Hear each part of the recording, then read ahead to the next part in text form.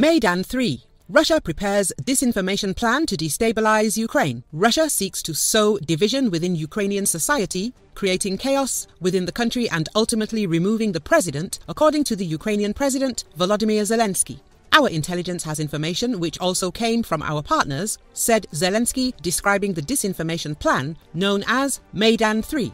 Maidan is a coup for them, so the operation is understandable, he said. Recently, Online.ua media outlet, citing its own sources in the security and defense sector, reported that Russian special services began a large-scale information attack called Maidan-3. The goal of this attack is to destabilize Ukraine. According to media reports, the Russian special services plan to carry out a new information attack on Ukraine in November to December 2023. The curator of the operation, according to the publication, is Sergey Kiriyenko, the first deputy head of the Russian presidential administration, and the ideologist is Vladislav Surkov, one of the authors of the Novorossiya project.